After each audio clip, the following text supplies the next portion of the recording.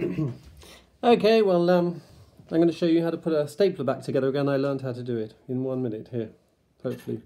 So first of all, you take this part and you put it inside and you put it so it's just pulling that back, okay? Then you take this bit and you find the two holes. You have to slide this in like that. Okay, oh, here we go. Should have put my glasses on. Okay, so you got that like that and that like that.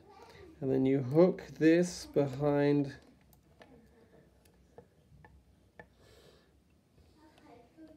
the rod there. And you pull this back. Ooh. Hold that like that. Put the spring in here. Should have a spring. Not really important, but just put the spring somewhere behind this bit. Press down. And then go like that so that this fits in here and this is behind there. And there you go.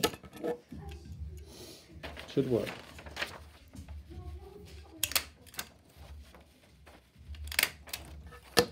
I hope that was helpful.